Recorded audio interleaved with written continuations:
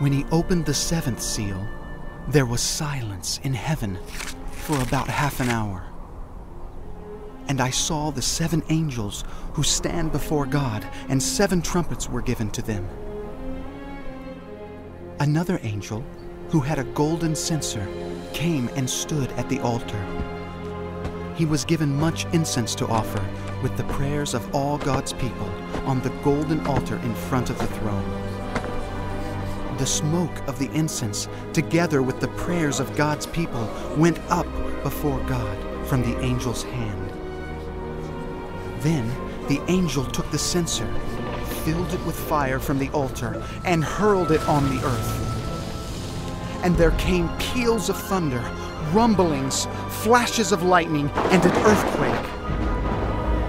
Then the 7 angels who had the 7 trumpets prepared to sound them. The first angel sounded his trumpet,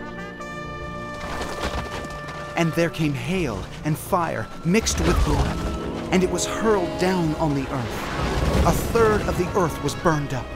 A third of the trees were burned up, and all the green grass was burned up. The second angel sounded his trumpet, and something like a huge mountain, all ablaze, was thrown into the sea. A third of the sea turned into blood. A third of the living creatures in the sea died, and a third of the ships were destroyed. The third angel sounded his trumpet, and a great star, blazing like a torch, fell from the sky on a third of the rivers and on the springs of water. The name of the star is Wormwood. A third of the waters turned bitter, and many people died from the waters that had become bitter. The fourth angel sounded his trumpet,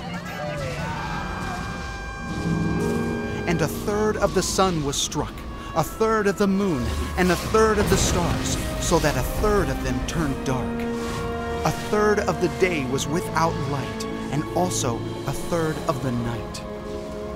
As I watched, I heard an eagle that was flying in midair call out in a loud voice, "Woe! Woe! Woe to the inhabitants of the earth, because of the trumpet blast about to be sounded by the other 3 angels."